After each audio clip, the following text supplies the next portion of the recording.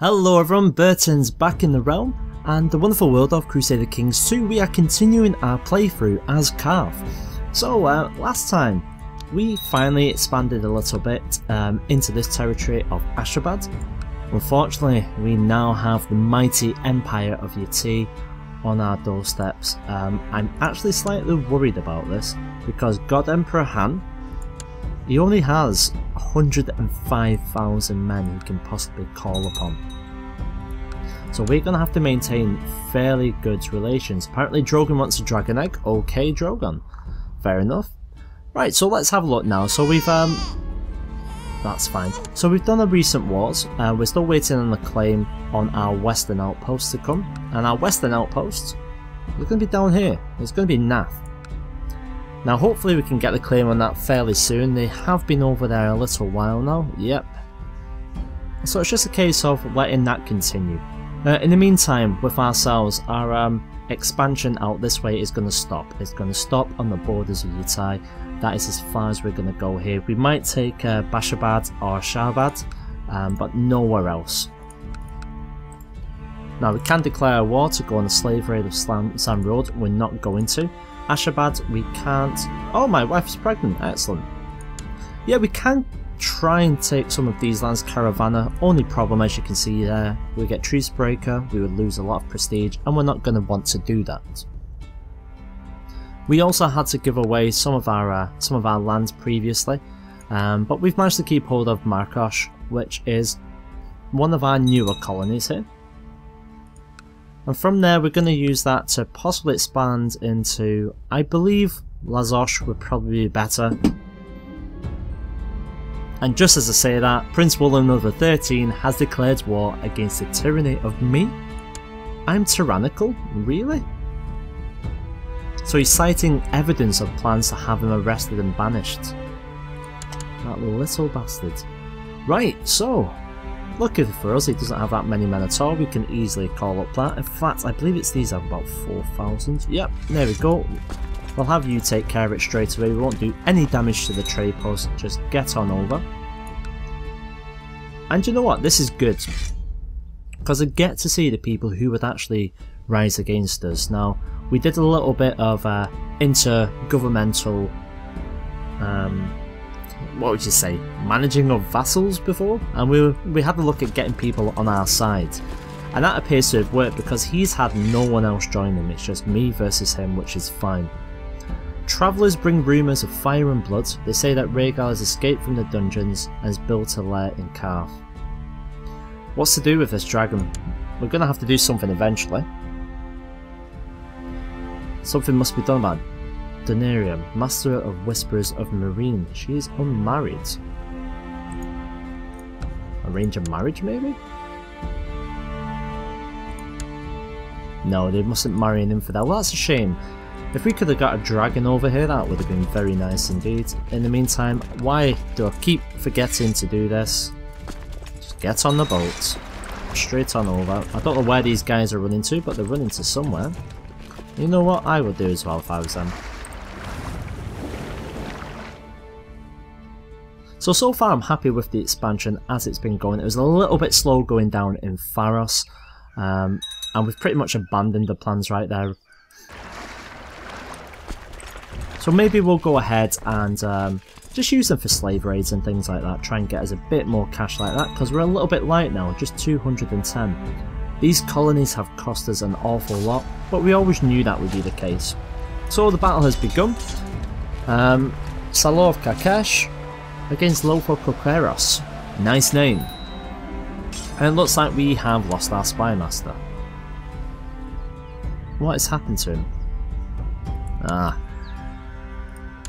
Fine.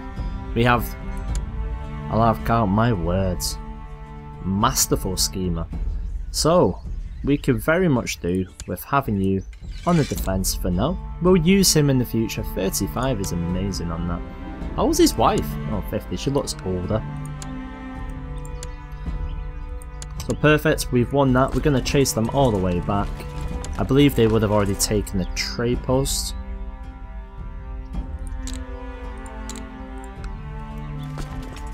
I don't think it'll be too long before we can actually get these guys defeated. Grave news, the colony in Markosh is struggling to feed its people. I told you these were expensive, and this is just another example, 150 gold just to feed them. This better be worthwhile in the end, because it has cost us a fair bit of money. So it looks like winter is coming to an end. To be honest, I don't even notice it in Qarth. Here we go, second battle. They're already turning in the middle. Prince Wullen has turned and he is running. That jumps the war score up. They're running to select. We are going to meet them there. We've no more needs for our navy, so we're just going to disband them. In the meantime, I wish a certain someone would get that claim so we can just carry on as it is. Now, time for me to choose to educate my courtier who is a slave. Why would I want to educate him? Especially for these amount of sums. I don't have the time. You'll make money for me in breeding. And although you're not going to be educated, you can still produce where it counts. Alright, so we've had a daughter. Wasn't really ideal because we've already got a daughter. We could have done with a son because our heir is our brother. We are just going to call her Little Irina.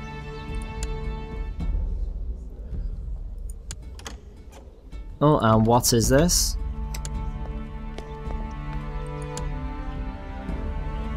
We're not going to look into that, I'm not that interested. So my daughter isn't married, she's 15. We can have a look at actually doing something soon. Have we missed them? I believe we have. Salor is not the best person to be leading this, but he's going to continue.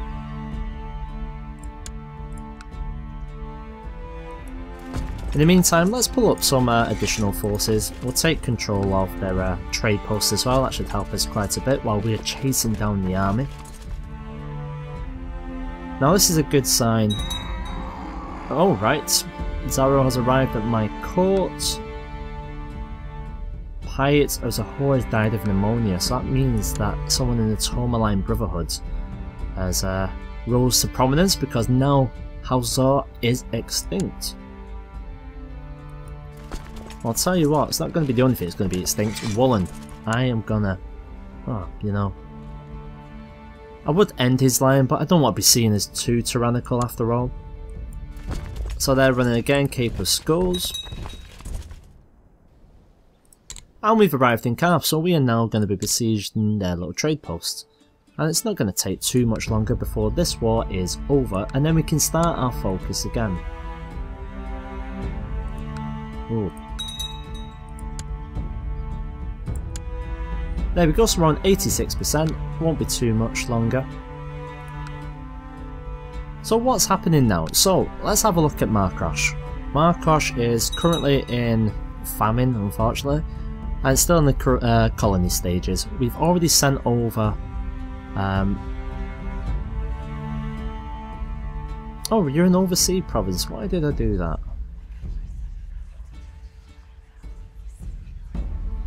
Plots.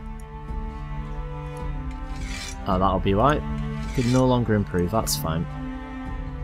Yeah, so we've already done that, we're keeping an eye on it. Hopefully it won't be, it won't take an age for this to come to fruition. Right now, it's looking like it's going okay. I would have preferred it to be finished off a lot sooner than this though. We do have people there to try and speed things up. There we go, so we've got the Lord Treasurer over there. And that's it, it's over. So Wullen, we'll offer you peace. You're totally beaten. So what would be done with you?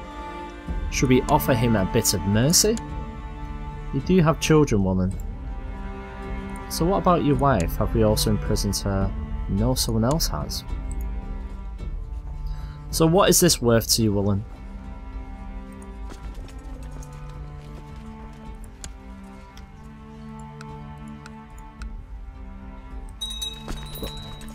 In fact, he wasn't even in our jail, was he? That's a very good point. Let's have a look. No. Well, you know what, Wullen? I am quite happy to leave you where you are. Let's leave you rotting. So it is Lord Zaro of Matstar who has him. So where is that master? There we go.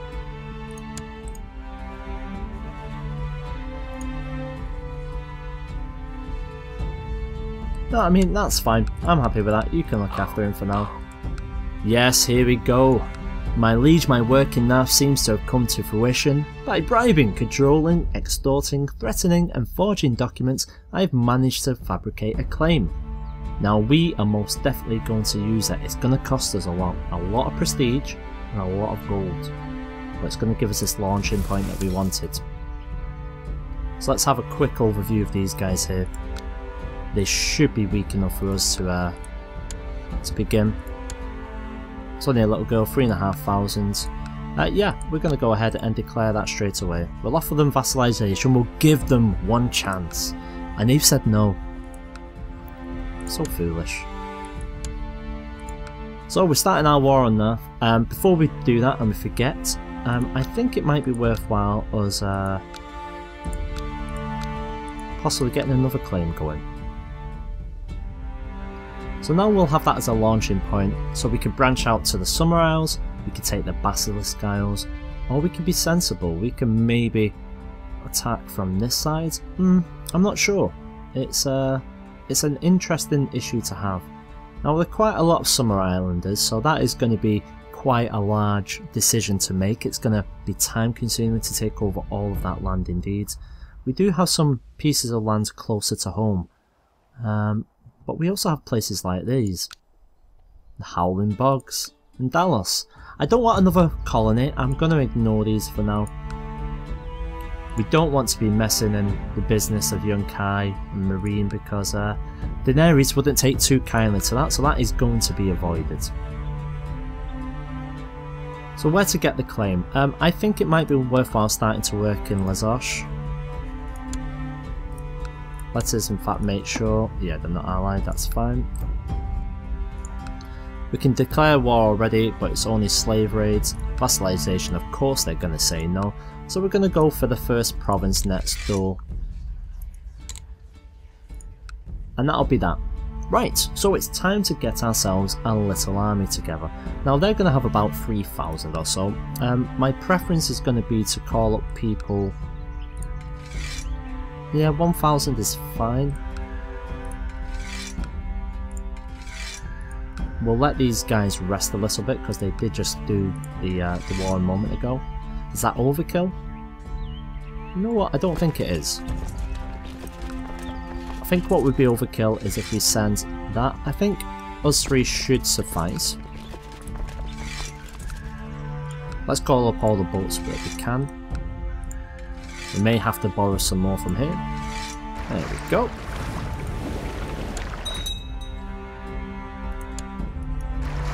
So 7,500, we're going to need more. That's one good thing I like about this, we always have enough boats. Who's actually got you in prison? Alright. Court musician of Matstar. Love it. Right, 35 more, there we go, that should be enough. So once we get all the men on the boats, we are then going to have a look about a more in-depth look to see who our enemy actually is. Get you guys over there, all in the centre. So she's a little girl it looks like. I'll keep the information to myself, I don't want to get embroiled in that. So it's Princess Falataya of Qarth. Now, Qarth are gods of harmony, so the summer gods. So they believe only in one god, the Lord of Harmony, who is attended by butterfly women, and who created the moon, the stars, the earth, and all creatures that dwell upon them. Sacred butterfly spirits are said to protect Qarth from all those who would do them harm. So, that bodes well for us. It looks like we're off to fight some magical butterflies. Yeah. I call bullshit. Right, let's go on. I've not bothered to actually put my army in any particular sort of formation with cavalry or what have you. Oh, Viserion has escaped from the dungeons of the Nara of Marine and has built a lair in Marine. Okay. Looks like they get some dragon trouble, which is why I'm kind of glad that we're heading over this way. rather than sticking our nose into dragon business. Having a dragon would be nice, but there's not much chance of us doing that ever, because yeah, we just don't have it in us. It's not in our blood, which is understandable. So here we go. There was a load of ships there. Did you see that? So where they gone? They've left 3,000. So let's jump straight in and we'll see what we end up with. We'll have to keep an eye on our homeland in a minute because 400 plus ships. That was interesting. So and it's begun. So there we go. They're turning tail already in the wing. Our centre has collapsed. They're pressing with a shield wall. I've gained the trait proud. Okay. Let's finish these guys off, please. So I'm on the flank, of course. And there we go, we've pushed it. That is good, I like that. So it's time for me to educate another slave. No, it's not. I have not the time. So there we go. So we've got 10,000 men in Qarth right now. Where have these other ships gone? Nowhere.